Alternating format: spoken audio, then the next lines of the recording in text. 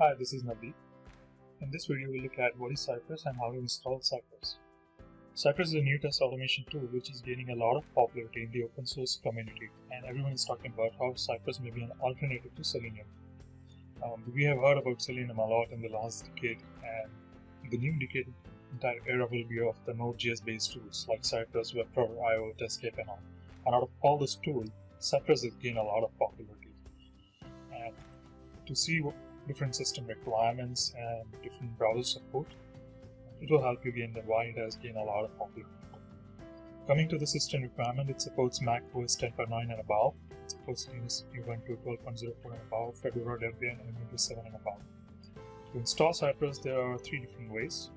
One is using npm, which is a node package manager. Second is using Elm, and third you can directly download through the link which is given on their official website. So let me just show you one of the ways using npm. So let me create a new folder.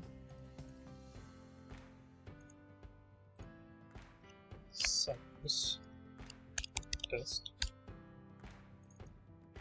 and terminal.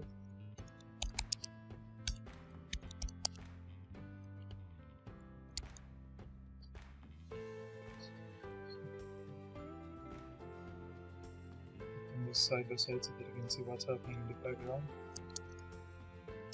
So gaps.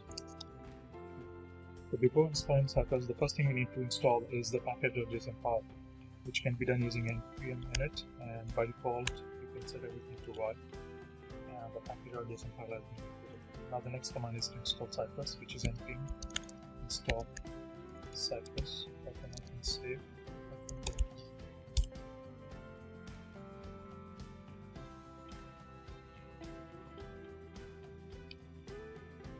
Alright, so there's no vulnerability, zero vulnerability, and the node module folder has been included, which is basically contain all your project dependencies and libraries. All the drivers has been included. We don't have to download any browser specific drivers anymore.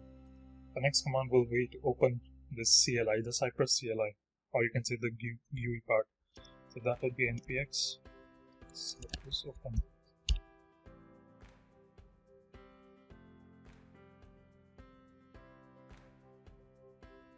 Alright, so now you can see the entire CLI app of Cypress. Integration test is basically the folder, the framework architecture of Cypress. It contains a folder name called integration. And in this one we can create our own test. So these are just example given. And this shows how many browsers does it support. It supports Chrome 80. Now by default my Chrome version is 80 and it has already picked. So I don't have to install any different drivers to support any browser. This has already been taken care of by Cypress. Now to run a particular test, I can just go and click on that and it will start running and launch the browser.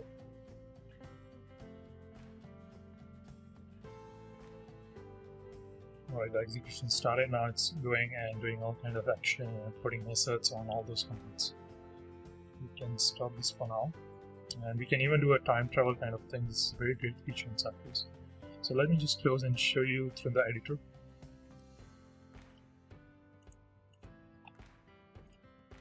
Right, so let me open any code, the VS Code editor to show the entire project. After opening the CLI, we got another folder which got added is Cypress. Now the Cypress contains entire, you can say, a framework architecture, which will help you. You don't have to go and start from scratch your framework creation. This has been also a key advantage of this tool. Now this contains 4 folders: fixtures, integration, plugin, and support. Fixtures contain the user data. You can set your different test data in this particular file. Integration is basically where you write your entire test. Different folders can be created. In this way, in this example, we just delete this folder. We don't need this. We will create our own something called, let's say, Google project.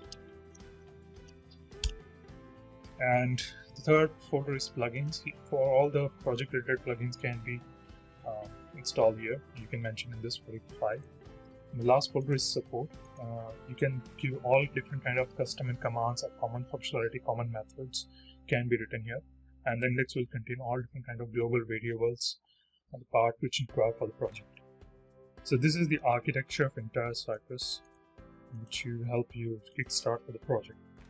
The other one is Cypress JSON, which contains all the environment related configuration, like if you want to set your URL, you can mention here your username, password, and all kind of things. And package JSON file will contain all different kind of dependencies which we needed for this project. So for example, when we give start npm cypress install --save dev, it will be saving the dev dependencies. So we can use the same particular style for all different kind of tools also. The current version is 4.3.2. So this is just a simple architecture about what is Cypress, and basically how you can see it's very fast compared to Selenium. It doesn't take so many requirements or so many configurations. Everything is pre-built. It helps you take screenshots, it helps you take videos, which we'll see in the next videos. We'll start with writing script from the next video onwards. Thank you so much.